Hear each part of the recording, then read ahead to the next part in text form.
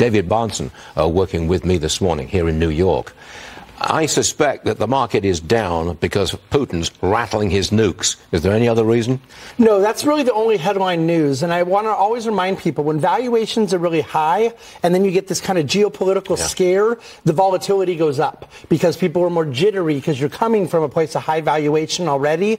Look, you can't hedge against nuclear war. You don't go down 500 points on nuclear war. You go down 5,000 points. What you can do is buy some gold and you can buy some Treasury securities. Well, Treasuries usually become the flight to safety. And that's what we got. And so I think you're going to see some of this. But again, we've seen it before with North Korea years ago, and it lasted a few days. I don't think this ends up being something sustainable, but, you know, you get traders that get a little scared. Of course they do. Yeah. Let's talk Walmart. They reported before the bell this morning, a little about 45, maybe an hour ago.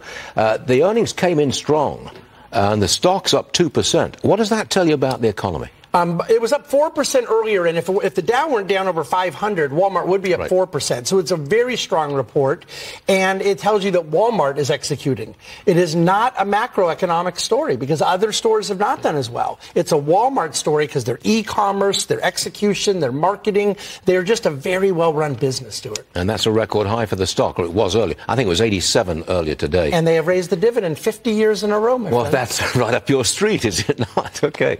I want to talk about Trump's cabinet. It's unconventional by any standard, but is it the kind of cabinet that can get Trump's economic reforms passed? Well, we don't have the economic cabinet yet. That's the problem. Yeah. I love these energy picks. I loved some of the national security picks. There are a couple I don't. We won't get into those. But the economic picks are still coming. Treasury, National Economic Council, Commerce. These haven't come yet. So who do you like for Treasury?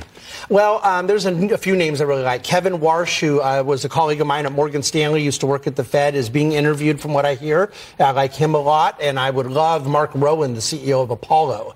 As you know, I own Apollo, but I know of Mark well and his work. We'll see. They had some switch-ups. There were a couple people that were jockeying for it, and they seem to be on the outs right now. All right. Better take a look at the price of gold as well. It is a safe haven. It's on the upside, $2,634 per ounce.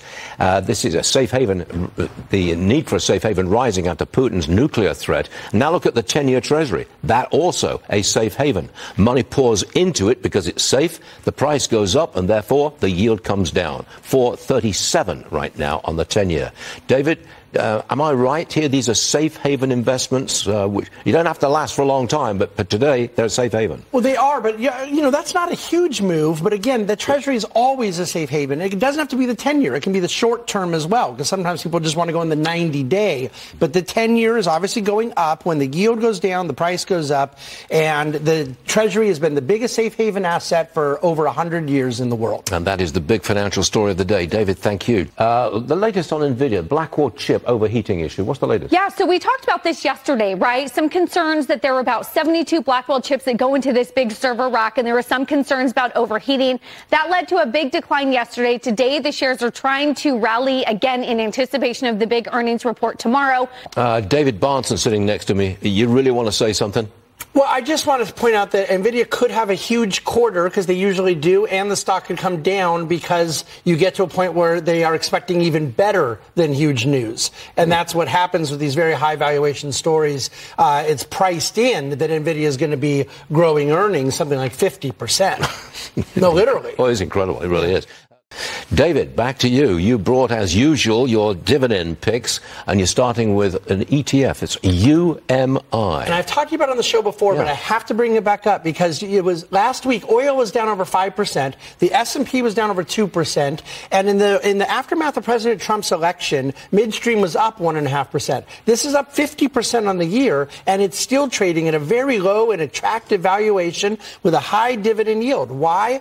Because we need to move more oil and gas around. Sure. President Trump supports improving new projects and LNG that we need to sell to the rest of the world. This is where some of the companies that make the terminals export liquefied natural gas. It's a huge growth story. What is the dividend yield? Because the stock's up a lot. It's a yield right now about over 4% and growing double digits per year. Well, that's good. Yeah, so for our dividend from where we purchased it, it's about 15%. David, still with me. Look, I know you're a dividend guy.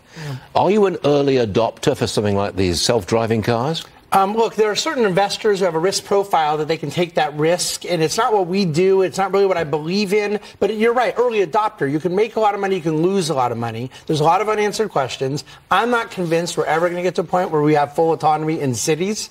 I don't think it makes sense up and down Fifth Avenue, if you know what I mean. I do know. But certainly open highways, there's going to be a future utility. But a lot of companies are going to get into this and lose a lot of money. Got it. Thank you, David. And thanks for being with us for Yes, the sir. hour. Always appreciate it. Thank Always. you, Dave.